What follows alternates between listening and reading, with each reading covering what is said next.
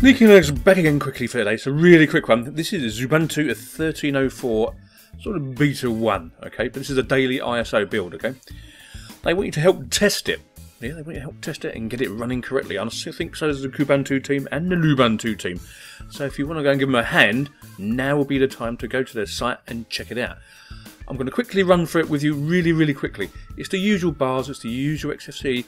From the last ISO I used, which was a daily build about a month and a half ago, personally, it don't crash anymore, and it installs correctly and things work, okay? Apart from that, I haven't found any problems. So far, so good. So anyway, usual bar at the top, usual menu here. On their little bottom bar here is a bar, remember, is a bar or a panel. It's really a panel. The Ubuntu Software Center is now purple, or what, purple? Yeah, purple, crimson, yeah, purple will do. And the finder's still there, and the settings is slightly different. Just the icons are slightly different. Open up the settings for you. It's usual XFCE, as you can see. Does what it says on the tin. Nice. I like it. Super. It's a lot smoother and quicker than 12.10. I will say that. And I did enjoy 12.10. I've got it on a couple of machines here, to be honest with you. Works really nice. Yes, thank you.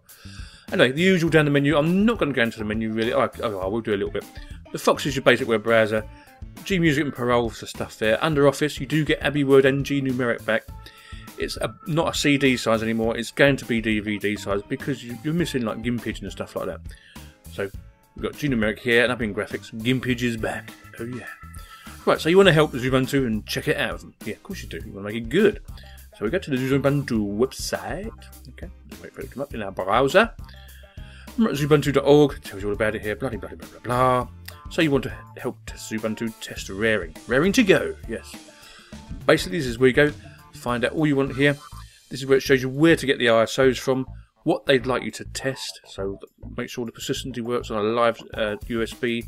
Make sure installation works and post-installation works. Like it is with me. It works. Then they'd like you to file a test. Super duper. And if you find a bug, let them know. Nice. But yeah, Xubuntu at 1304 Raring Tail Beta 1, might as well be, is looking really good. Let's hope the final release will be good too. Sneaky Linux out. I'll see you later. Bye bye.